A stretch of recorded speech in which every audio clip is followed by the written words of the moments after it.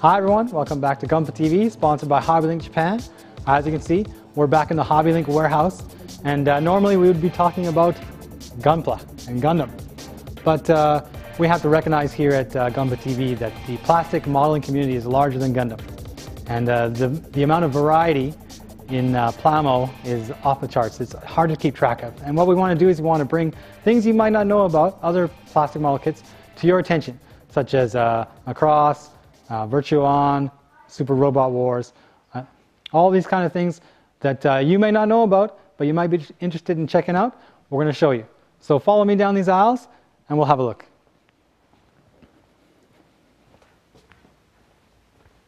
So if you've only been watching Gunpla TV, you probably think that every plastic model kit out there is made by Bandai, but that's not the case. There's actually a lot of makers out there making plastic model kits, Snapfit ones especially, and probably the second in line after Bandai would be Kotobukiya. And Kotobukiya is famous for its lines such as Zoids. And the Zoids line is based off of animals. They're like mechanized animals that fight each other. And there's a whole series of these things, and they keep coming out with bigger and more fearsome looking ones. And I would say that this is probably a little higher than a master grade Gundam kit would be, the amount of parts involved and detail. A lot of people tend to paint these themselves because they don't like the bright colors that they come in. But it's snap fit and molded in color, so you can just leave it as it is if you want it to. We see lots of heavy animals, rhinos, tigers and lions and things like that. And you get some smaller kits as well, still with like the cheetah and panther kind of look here. Also from Kotobukiya. Where are we here? A lot of their kits that they come out with are actually based on video games. For example, here's the Border Break series, and again, pretty standard fighting mech. These ones, decals, some of the parts are molded actually in color. You don't have to put on stickers, but they include painting guides if you want to paint them, just like a Gundam kit, as well as the Super Robot Wars. Again, more robots that aren't quite looking like robots. You can see the giant wings on this thing. But again, it's just a big fighting machine, similar to what we all know and love, Gundam. Also on the shelf I see something by Hasegawa, and they've also branched into the Snapfit model kits. These are from the Virtuon game. And a lot of these kits are very popular because the person doing the design for these mecha is the same one that does Gundam.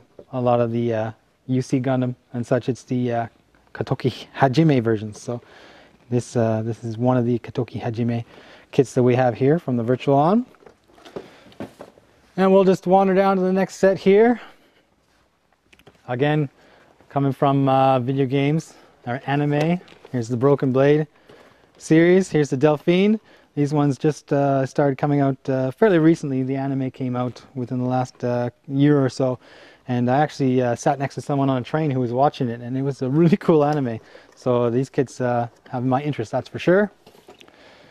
And frame arms. Frame arms we need to mention because it's a very unique idea in that they actually give you a frame ready to go, and you will cut off these plastic pieces and put them on the frame. But you can also swap with the other kits in the series and make your own kind of robot based on the one frame. Oh, here is another Virtuon. Again, I think you can see that this is Katoki Hajime had a hand in this. It's pretty crazy with all these sharp angles, and the colors are pretty wild. It does look a little bit UC Gundam-ish, I think, if you pay attention to some of the lines. Maybe like the Delta Plus. And also from Kotobukiya, it's gaining a lot of steam. We're seeing lots and lots of these kits now. This is the Hoi Hoi-san, and if you don't know what Hoi Hoi is, this is a little tiny android insect exterminator, and basically it sits in the charger at night, and if there's a insect that was wandering around your apartment, this thing comes alive and goes out and kills them while you're sleeping. And this started out as a 10-minute anime and became very popular, so Kotobukiya picked up the licensing rights and started putting out all these kits based on the characters that appear in that anime and the manga. Now let's head on to the next shelf.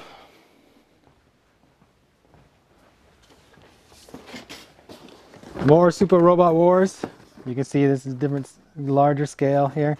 This thing is getting pretty massive, but they include a stand for you, thank goodness, because this thing is meant to be posed kind of flying around with its big wings and stuff like that.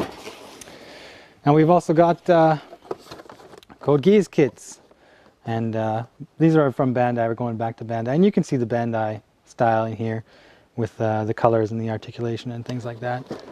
And these are probably a little lesser known than the Gundam series, of course, because everybody knows Gundam, but the Code Geass kits are really really well done too.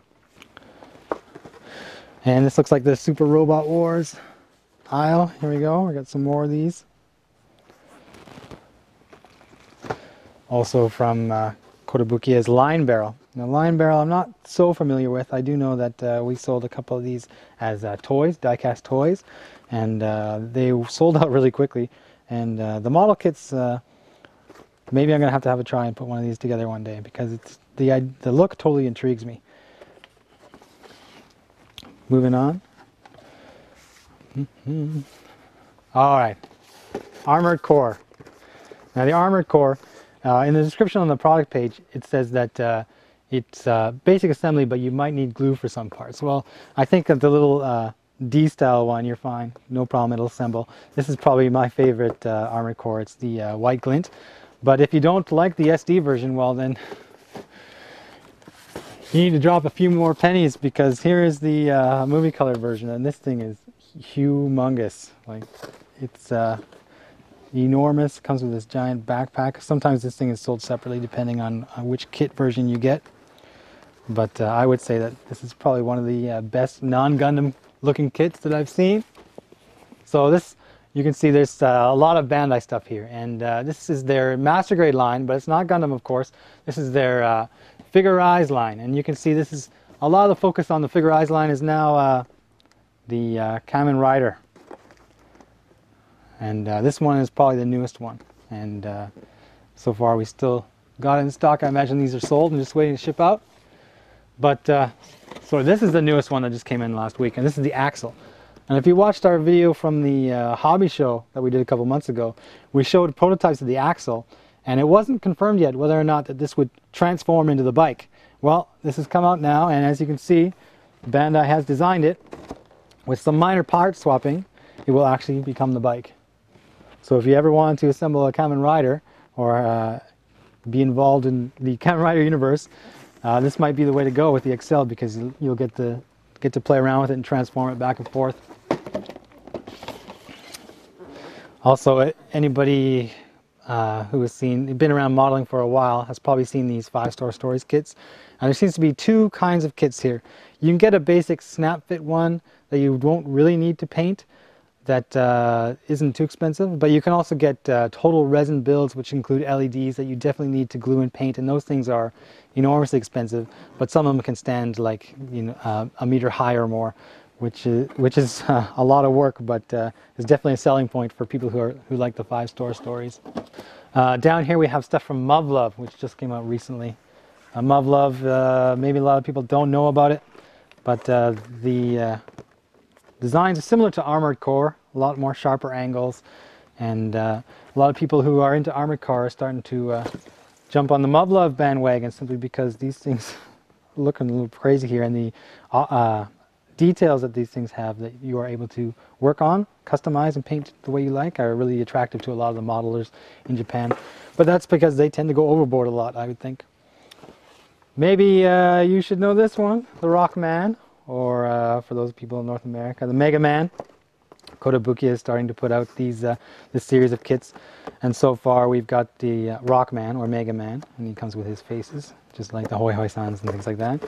And Roll-chan has come out, and just recently this guy, Blues, has come out, complete with cape and shield and weapon. Again, it's all molded in color and snap fit, and you can part swap weapons and things like that, so you don't have to worry about glue.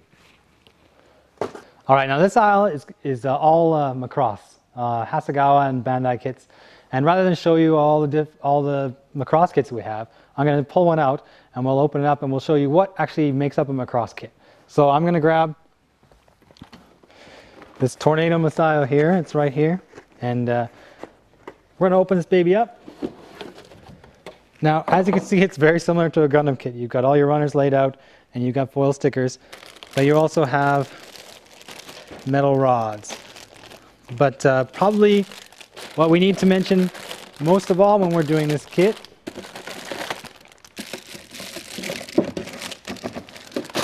is these things. These are water slide decals. Now, if you want to use water slide decals on a Gundam kit, you have to order when Bandai starts releasing them, sometimes several months after the kit is out. But with a Macross kit, they actually include the water slide decals with the kit. And this is because while you're assembling the kit, you actually need to put these decals on.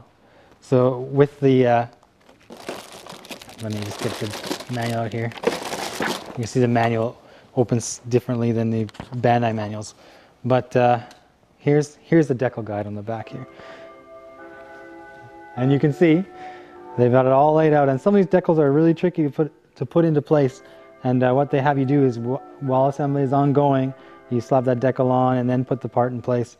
And it certainly gives this kit a unique look.